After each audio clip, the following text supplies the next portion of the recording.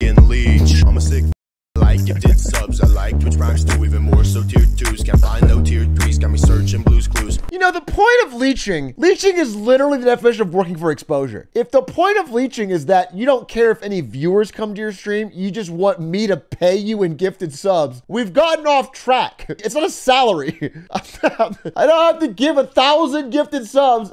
It's not a reverse finance mortgage.